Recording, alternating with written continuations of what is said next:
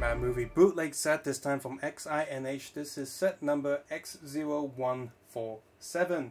And yeah, all of these actors have pretty much been bootlegged by Pogo already. Maybe not this one, but the other ones have. So we're going to see which one would be better. So yep, Silver Sword, very soft rubbery Silver Sword for the Highlander Batman. We have a black Batarang for regular Batman. I'll say this right now, his print is definitely better than the Pogo one. Not a mic, but a stick with a red bulb on the end, so yeah, that's wrong, but he has that. Chicken leg, which is okay, also wrong because the actual one has a lobster. Pink flame and, you know, fairy wings on the back for Tutu Batman. We got claws here for Catman, which he's in here because Xinh probably thinks this is another bat suit, but it's not. To be fair, this could be Wolverine mixed Batman. We have the Ha Ha Ha Joker suit from the Batman v Superman movie. One of the promotional toys that was released and then copied as a Lego minifigure, and because bootlegs saw that and copied that a lot. Which this one was also released by another company previously. And we have Caveman Batman, which has a Morning Star instead of a club. So yeah, so for the most part the accessories are all, well, not all completely wrong, but as long as Xinh has not done a mold for them, then they're wrong. So that's a little bit annoying. As always with Xinh, there is a 4x4 plate with a 1x4 stud going through the middle, as well as an extra hand for each figure.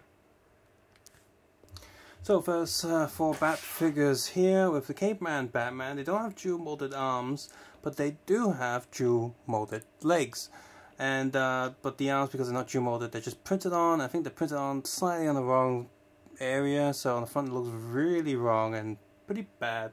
But the rest of the torso and legs are printed okay. Legs are a little bit loose, and of course up top here there's no like brown paint for the rest of it. So yeah, okay. Suit Batman is it's really hard to see the glitter dots printed on him, but he does have them. And Relaxed Batman just looks terrible. That's pretty bad. Speedos on the back, and because no print on there, because this one doesn't have any dual molded printing. The Highlander Batman does have, no, it doesn't have dual molded print. So again, it looks a little bit off from the back, but from the front it does look okay. The faces underneath just look wrong. They're terrible. Very, very off. Nothing like the real thing. So that's bad. None of them have any back head prints. I guess the budget went into the dual molded legs, whatever. The back print on the bodies do look kinda okay, except this is just wrong. Next figures here. Now these 3 figures also have dual molded legs, so that's really cool. Making this probably one of the best versions of the sort of the Joker Batman so you can get out there, including customs, because custom makers haven't done plastic molding yet, so there you go. Right off the bat, the torso print on this Batman is way better than the Pogo one, because the Pogo one is very faded, whereas the Bat logo here is much sharper, so that's good. So is the print with the rest of the torsos, they're all very sharp. Unfortunately, once again, the heads are pretty awful. Oh, the Catman one is actually decent, but all the Batman ones are pretty bad. The Joker one here is also very bad. It's meant to be like the Jared Leto Joker with damage tattoo on the forehead, but it's done very poorly. And that's very unfortunate. And with this Batman here, you can see the clutch of his hip area, even with the belt, is very good. And so is Tutu Batman. Look, see? Oh, let's get both of the legs on the stud. And let's pull the body. Yep, see? The body does not unplug. So that's really, really good. On the back here, almost none of them have back printing, apart from the Joker one. And that one's okay. And it does have, you know, like ha-ha, hee-hee, and stuff printed on the side. So that's okay. Unfortunately, though, notice that this side of the arm is just a flip of the other arm. You see Joker spelled backwards, and so it's just a flip, so that's a bit stupid. So this is very unfortunate. While the dual molding legs is pretty cool, and a lot of the torso print is pretty decent, the heads are just all over the place.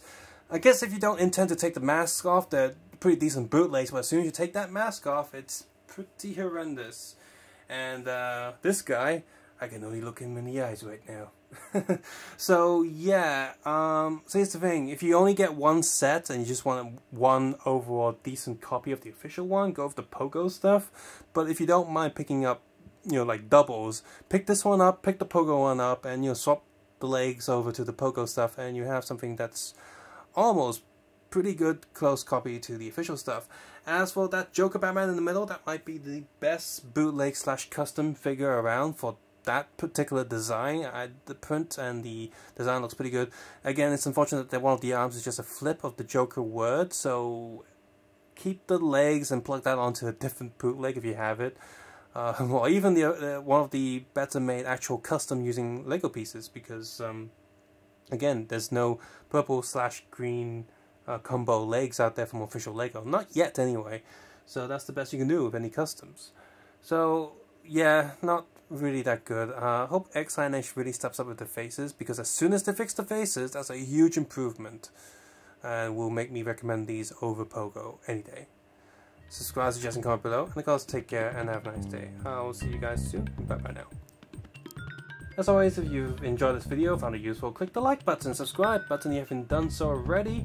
And if you like this video, you'd probably also like to see other bootlegs on this channel, which I've done a ton of.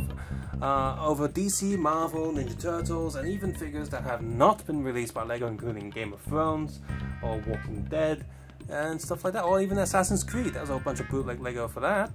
And so if you like those, check those out and see if you want to get them for yourself. And if you want to support this channel, always consider turning ad block off, especially for how little ads there are now on YouTube, with the whole issue with YouTube adverts going on, and also meaning my channel is also taking a bit of a hit with the way they're changing their algorithms with the YouTube adverts and AdSense that are counted. So if you want to support this channel a bit more, please consider heading over to Patreon and sending $1 or $2 over a month. Any is very appreciated, because 99% of everything you see on this channel is bought with money, and if I don't have enough money to support this channel, I'm gonna have to cut back and do less videos on here, which is unfortunate for all of us, maybe. So if you really like to see more bootlegs and stuff, then consider chipping in. If not, it's okay. I don't have to do any of that. Take care, have a nice day. I will see you guys same bat time, same bat channel, maybe.